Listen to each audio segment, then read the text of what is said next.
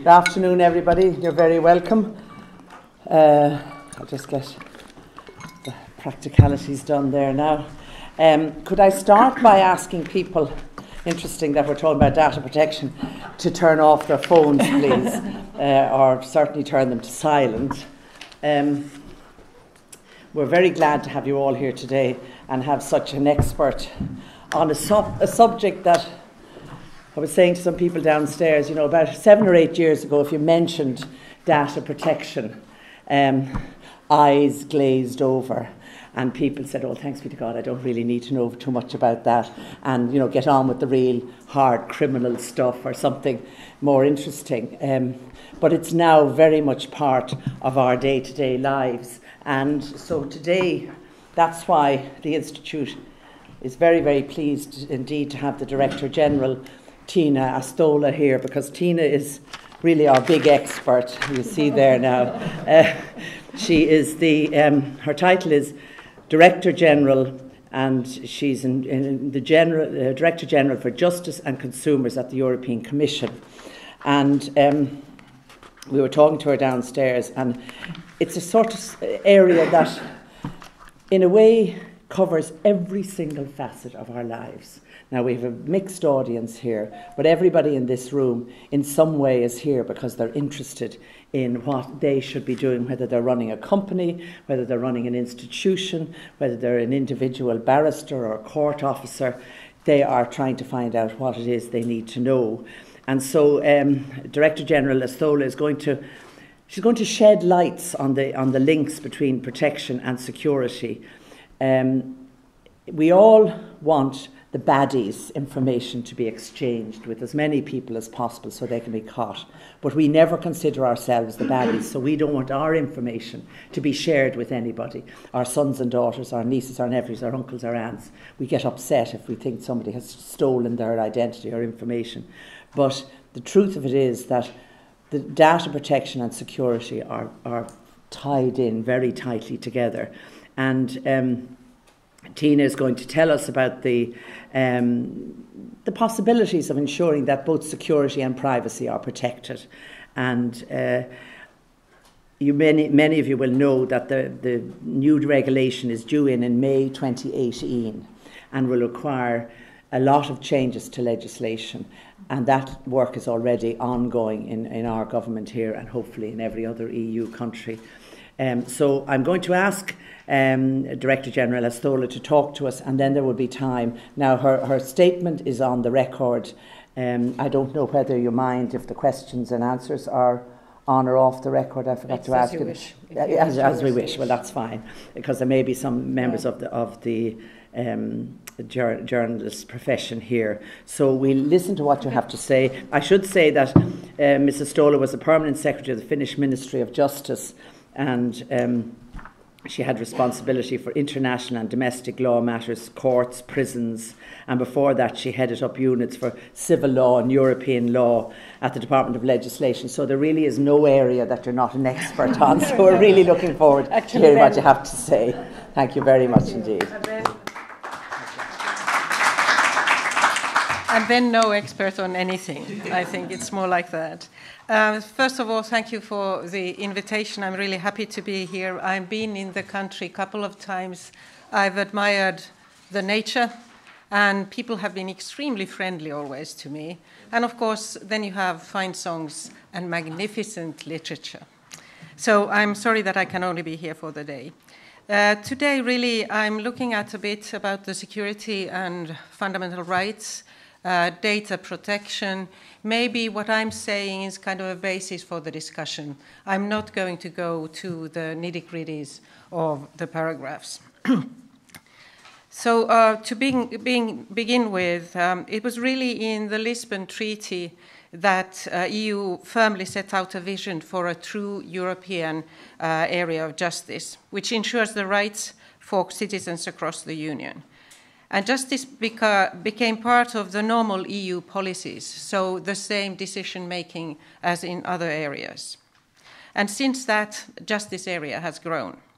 So we have worked hard to achieve a set of rules which strengthen our common values of democracy, respect of freedom and rule of law, and which also respect the different legal systems and traditions of all EU countries.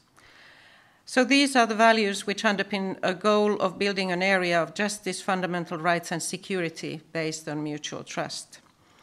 But in these challenging times, with rise of populism, terrorism, cybercrime, hate crime, and threats to our dignity and rights, people really question whether things will improve. They question whether the institutions do really provide them security and protect them from challenges. I see that we really have to convince the Europeans not to forget and to embrace really the values, and we must show that we respect and are able to protect their rights. So human rights protection and measures to ensure stronger security go hand in hand, and a safe Europe is essential for the protection of fundamental rights. For me, it's really a combination. Without the respect for fundamental rights, there is no security for citizens. The European Union has a legal framework which allows us to respond to threats to our security, but it requires at the same time respect for the principles of legality, necessity, proportionality and non-discrimination. I think this line is what you always hear when you talk about data protection, for instance. The European Union has also a sound body of EU laws that are not only fundamental rights compliant, but also fundamental rights proactive.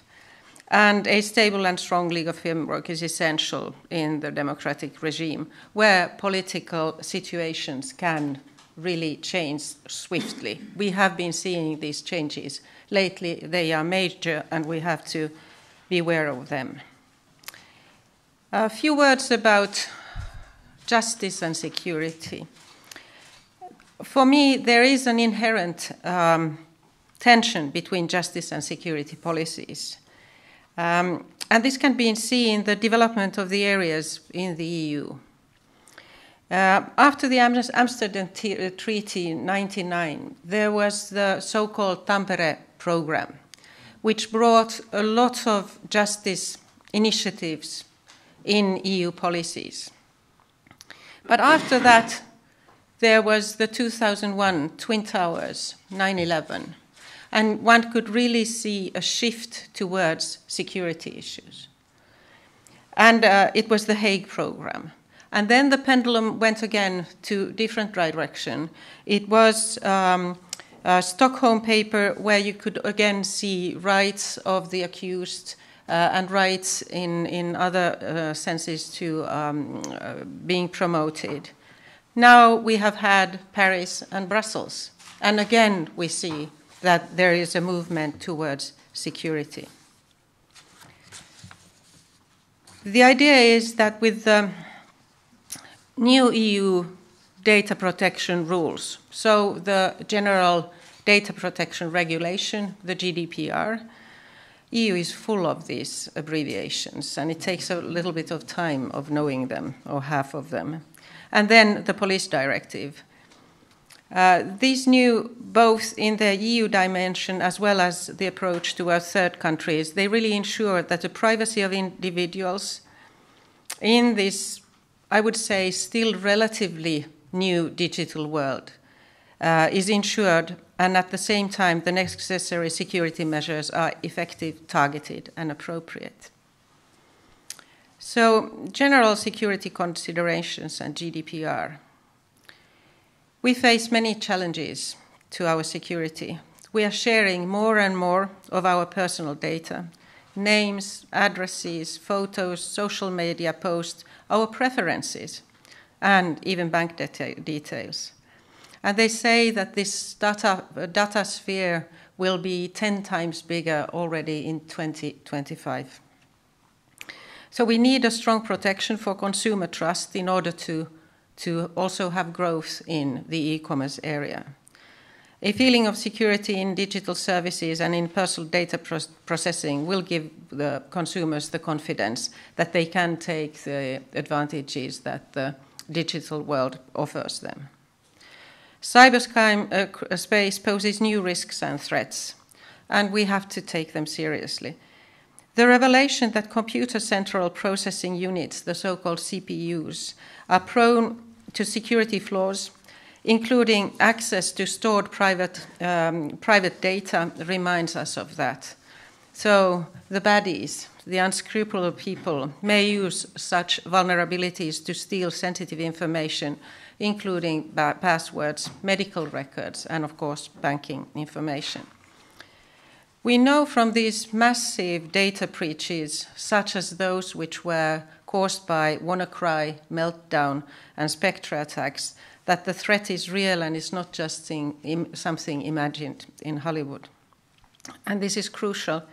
We should not forget also that Uber, there was this massive data breach with Uber, which resulted in the theft of information about 60 million users and drivers.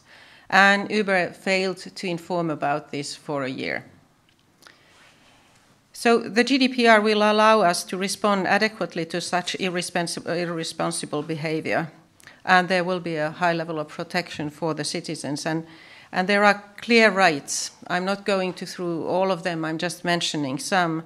So one is to have the right to ask your personal data from somebody who has it, from the organization. The right to ask to transmit your data to a different service provider where feasible, so this right to portability. And the right to clear and understandable information when you are asked to give your consent. We all know these questions and we all click because we don't even understand what we are asked about. Or the right to be forgotten, a big right. At the same time, the GDPR imposes clear obligations on the entities processing personal data, security requirements, purpose limitation, notification of data breaches, etc. But the GDPR allows for operators to process data for fraud prevention or for other law enforcement purposes, but this must be done in compliance with the regulation. Correspondingly, national enforcers, the data protection authorities, will have uniform powers everywhere in EU, including the power to fine up to 4% of the global turnover, annual global turnover. Then the relationship between enforcement and data protection. Security is a multifaceted concept which speaks both to public bodies as well as to private sector. But any action in the name of security cannot be justified just because data are available, technically easy to get or useful, rather than necessary. The Court of Justice of the European Union has delivered many judgments and opinions on this point and stressed the need to properly consider the necessity, proportionality, and data protection safeguards. And this is, of course, particularly important when large amounts of personal data are kept for law enforcement purposes, for example, telecommunications data held by service providers or used in the context of passenger name record data. So the court has set criteria, for instance, it should be targeted, there should be a suspicion of serious crime, there should be court authorization. So the data protection reform provides a legal solution for data protection safeguards, which strengthen both security and privacy, but it also allows free flow of data within the Union. For law enforcement, the answer, the tool, is in the police directive. This directive enhances cooperation between law enforcement authorities to fight crime, notably money laundering, terrorism, organized crime, and cybercrime, and at the same time ensuring the respect for fundamental rights to protection of personal data. So we want to make sure that the law enforcement authorities help to protect peaceful societies and ensure that law and justice, rule of law, ensure the rule of law and justice online. My commissioner always says that there has to be the same rule of law in online as it is in the real life. They must treat personal data, including that of victims and witnesses of crime, in a current and lawful way. So some words which describe this in the directive are the data has to be adequate, relevant, not excessive, accurate, up-to-date, and it should not be kept no longer than needed. Then moving to the international arena. The EU approach of data protection is that the protection travels with the data. So the Commission understands very well the economic and security importance of international data flows and firmly believes that ensuring a high level of data protection can go hand in hand with policy of facilitating such data flows. There was a communication a year ago in January in exchanging and protecting personal data in a globalized world. And that describes the vision and strategy to promote kind of upward convergence of data protection standards around the world. So this strategy builds on the GDPR toolbox for international transfers. An adequacy decision stands for the most privileged relationship the EU can have with another country in the field of data protection and data flows. Adequacy findings are one, although not only one, of the key elements of this strategy. And in these decisions, the Commission assesses the level of the data protection of a third country. It should be, as the Court has said, essentially equivalent. If this is assessed, then the Commission can take the so-called adequacy decision on the basis of which then the data can flow. But there are other possibilities also if the country's the level of data protection is not enough.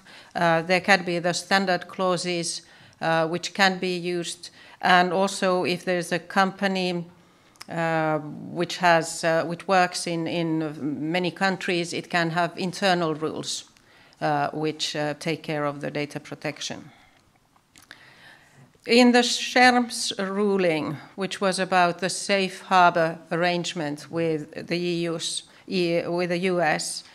the Court confirmed that any third country access to personal data for law enforcement or national security purposes has to be limited what is necessary and proportionate. Again, the same words. Proportionality comes up every time. So it's not only about the question that the companies in these third countries take care of the data protection, it's also about the question how public authorities have access to EU citizens, not only EU citizens, people residing in EU, their data in the third countries. So we are looking at these government access possibilities in other countries, and we have to determine that when we are working with the adequacy decisions. And this has been, they have to apply they have to be essentially equivalent to the GDPR and also to the police directive. So Commission has learned from the Schrems case, and we are taking this issue to of government access very seriously. And it is a standard routine element in our adequacy assessment. And we have now carried out such an assessment. Of course, it's an in-depth, it was really thorough work with the US in the Privacy Shield, which we probably know about. And now we are discussing both with Japan and South Korea, and I think the following countries will probably be India and Brazil. So, and we are also monitoring the functioning of existing adequacy decisions, and we have then an intensive dialogue with these third countries with whose adequacy we have assessed. And as far as the transfers of personal data across the Atlantic are concerned, we have obtained with the Privacy Shield commitments from the US government. These commitments, together with the applicable law in US, ensure that any access to personal data for law enforcement or national security purposes is limited to what is necessary and proportionate. There was the first review of Privacy Shield last September in Washington, and we could see that the Americans had really put in place structures with which to work in this field, and we also were informed how they work in the public or the public authority access. It's clear that no state tells exactly, we wouldn't tell exactly how we are doing things, but we were given assurances, we were given examples, and also about the remedies of the people, how to access court should they think that their privacy has been intruded. So there's a commission, I don't think it's a communication on this review, which tells our view on that. We still thought that they could be more proactive in some ways, but we saw that the kind of a machinery was in place. In parallel, we have also negotiated, or earlier already, the so-called umbrella agreement with US. And this puts in place a comprehensive high-level data protection framework for EU-US law enforcement cooperation. So the agreement covers all personal data, names, addresses, criminal records, etc., exchanged between EU and US authorities competent for the prevention, detection, investigation, and prosecution of criminal offenses, including terrorism. So that umbrella is not the legal basis for transferring the data. There have to exist other rules for that, bilateral agreements or such, but this agreement puts on top of that the requirements that have to be fulfilled in data protection. The way forward. It was mentioned already, May 25, the new rules of GDPR and Police Directive come in force, and all the member states should have implemented the directive and made the changes necessary in order for the regulation to work well. But the clock is really ticking. And it's not a trivial matter to protect this data, and we need to make sure that member states, the data protection supervisory authorities, civil society and business apply the rules correctly and in a coherent way. So last week we published a communication outlining the steps that the Commission has undertaken in this area and also what needs to be done. We also issued a guidance to help prepare citizens, businesses and other organizations for these rules. And we launched a practical tool, a website in all EU languages. The language of the GDPR is not easy, so it is important that it's also written in a understandable way for people. And of course, I know there is a lot of activity going in this area, but we have also financed or giving grants to member state organizations so that they could do the work, because really the work has to be done in the member states. So for me, data protection is one example where really at EU level we can have an impact on people's lives in member states. As the data travels so fast from country to country, we have to have common rules, and data protection speaks about self-determination, empowerment, and construction of the self. So I don't repeat anymore my basic line, which I repeat now.